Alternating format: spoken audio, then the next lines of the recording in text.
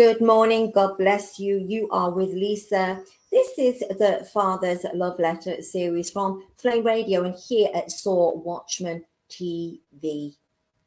This week, I want us to take a good look at a Hebrew word, SABA.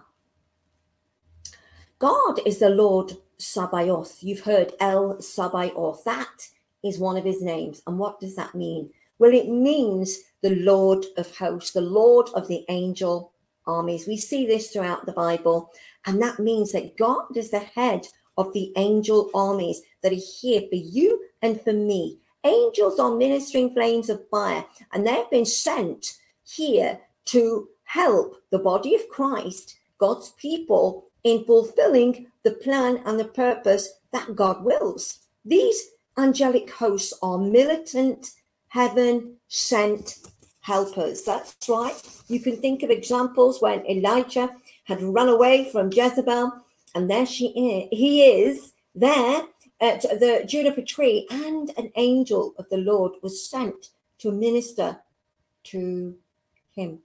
Can you think of other times the angels have ministered on behalf of humans, on behalf of God's people? Well, even at the beginning, when Jesus was born, an angel appeared just before he was born to Mary to announce the good news. That is, Jesus, Yeshua the Messiah, would be born, that she had been chosen.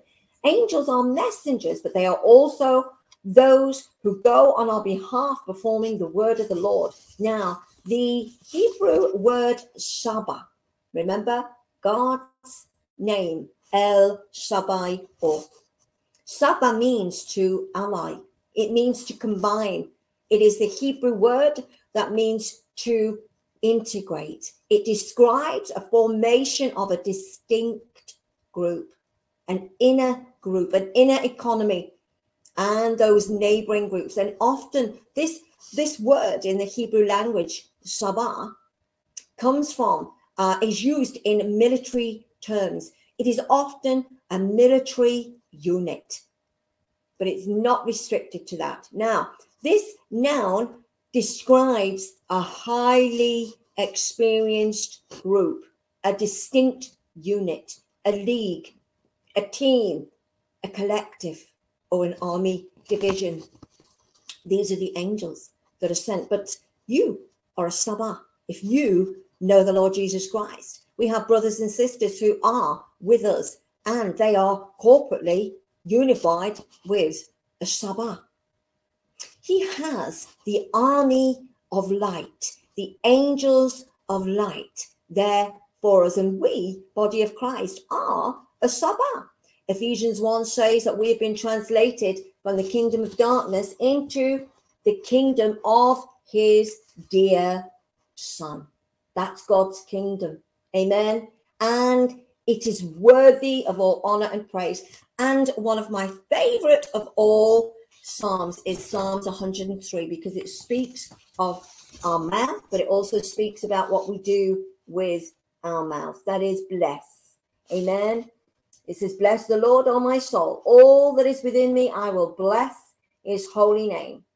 So today, it says that in that psalm that there are angels that hearken to the voice of the Lord to perform it. So when we align our mouth and our heart and our mind with the word of God and then decree that out of our mouths, not only is it a living seed, but then we have angels who go to perform the word on our behalf. We have the SABA, the highly militant elite group of angelic hosts, who God is the El Sabaoth, the Lord of hosts, the head of it, fighting for us. So whatever struggle, whatever battle you are going through, whatever you are facing, what is it that you're speaking out concerning that?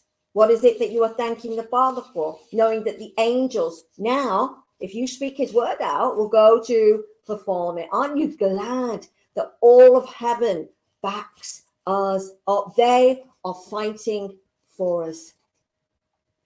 Jesus Christ was the God who came here in the flesh. And we know in the book of John, it says, Jesus Christ, who is the Word. And the Word was with God, and the Word was God. and he became flesh. So that means that the word of God, who is God, came in the form of a man, Jesus Christ, who then became flesh. And then it goes on to say that he dwelt, he lived, he tabernacled with us. And without his shed blood and sacrifice, we would not have access to the Father through Jesus Christ. So it is through Jesus Christ, the word Sabaoth, hosts, give us instructions. Everything is through Jesus Christ. We can see that in the book of Colossians. So are you feeling weary? Lean on Jesus. Lean on Jesus. Through him you can do all things. Know that the angels, the SABA, are going on your behalf to perform the word of the Lord. Let's just finish with this. So can I just challenge you this week? Instead of listening to media, instead of listening to other people, what about go and listen and read and decree out the word of God? Because if you do, angels will go on your behalf. The SABA, a highly elite military unit, because we are in a battle, we are in a war. Bless the Lord, O my soul, all that is within me, bless his holy name. We shall bless the Lord, O our soul, that is our mind, our will, emotions, who forgets not all of our benefits, who heals all thy diseases, who redeems our life from destruction. He satisfies our mouth with good things so that our youth is renewed like the eagle. Aren't you glad that we have El Sabaoth, the Lord of hosts, the Lord of the angel armies, who is charging forth in the name of Jesus, knowing that heaven backs you up. This day, this week, meditate upon this word, Hebrew word, SABA, the highly elite unit. And my challenge is, who are you around? Who is the SABA that you can come around and join forces with so that they too can fight and have your back? They too can stand back to back, side by side, knowing that the angels are going forth to perform the word of God. Let us pray. Father, I thank you, Lord, that angels are ministering flames of fire. We know that they are a SABA, a highly trained military unit. Father, I thank you, Lord, that you are the head of the angel armies, the hosts of heaven.